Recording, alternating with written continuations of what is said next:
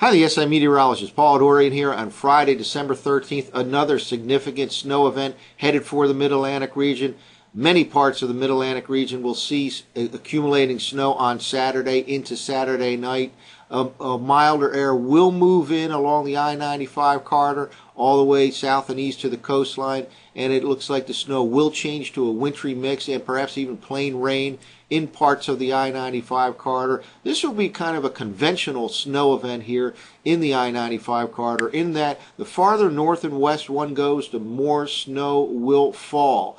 For example, the shoreline across southern and central part of New Jersey should receive an inch or less of snow. South and east of the district, an inch or less of snow. But you go to far northern and western suburbs of Washington, D.C., across northern Maryland and extreme western part of Virginia, 3 to 6 inches of snow could fall. Certainly all the suburbs in the Philadelphia metro region should receive 3 to 6 inches of snow, perhaps even more than that.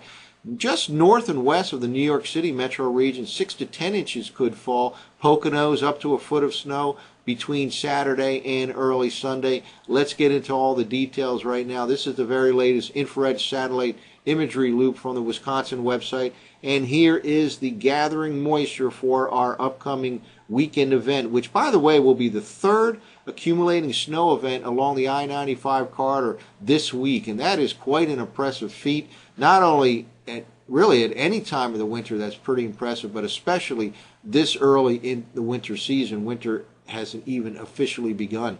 Again, lots of moisture gathering and down south central U.S. Low pressure will come out of the lower Mississippi Valley, move towards the Mid-Atlantic coast, reaching just off the Mid-Atlantic coastline by late tomorrow night, early Sunday morning, as it rides up off the New England coast early Sunday. Let's now take a look at the radar.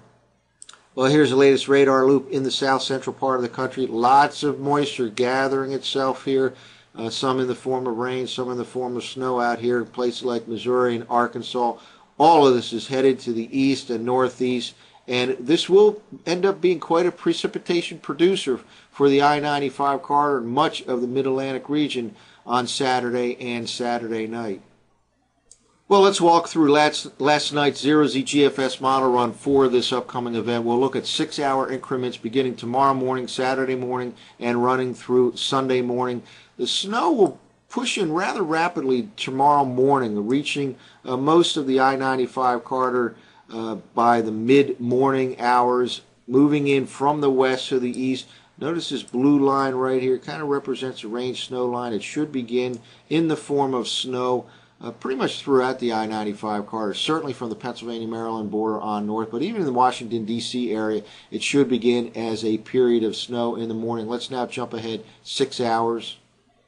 Here's the forecast map for early afternoon. First of all, notice a strong high pressure. That's always a key here for getting accumulating snow in the Mid-Atlantic region. You almost always have to have an anchor for the cold air mass up north of here in the southeastern part of Canada or even New England. Precipitation starting to get a little bit heavier here by early afternoon. Again, primarily in the form of snow at this time in the D.C. region. Still should be snowing, but very shortly after this point, it'll start mixing in with sleet in the D.C. metro region, and by late afternoon, change to plain rain in that part of the country. Let's now jump ahead 6 hours. Here's the forecast map for early tomorrow night, and by this time, precipitation gets even heavier here in the I-95 corridor, places like D.C.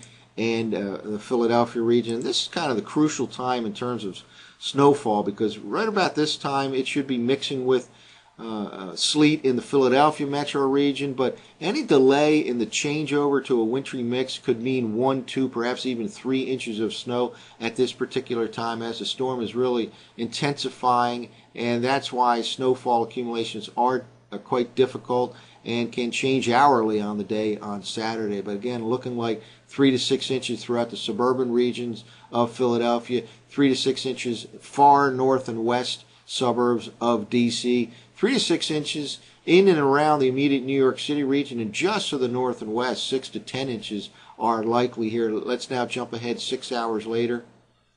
And here's the forecast map for late tomorrow night. Low pressure off the New Jersey coastline here, snowing very intensely at this time up in the interior sections of southern New England, just to the north and west of the New York City region here. This is an intensifying system at this time. Notice here, high pressure still anchored up along the southeastern part of Canada, northern New England, playing a crucial role in holding in that cold air mass as long as possible. It'll be a fight along the I-95 corridor between that cold air and somewhat slightly milder air from the south and east. It does look like it will change to plain rain in and around the D.C. region, and it does look like a wintry mix is very likely in the Philly region and the Philly suburbs by tomorrow night, but not before several inches of snow will accumulate. Let's now jump ahead to Sunday morning. Well, by Sunday morning, that low is now off the New England coast. Places like central Massachusetts certainly could get a foot of snow. Perhaps even the Boston region. They'll have a battle also between slightly milder air coming in off the coastline to colder air just to the north and west. High pressure still anchored here in southeastern Canada come Saturday morning. So a major snow event for much of the interior sections of the northeastern part of the country on Saturday into Saturday night. Less at the coastline in terms of snowfall, perhaps little, if any, snow along the Jersey coastline and places south and east of the district.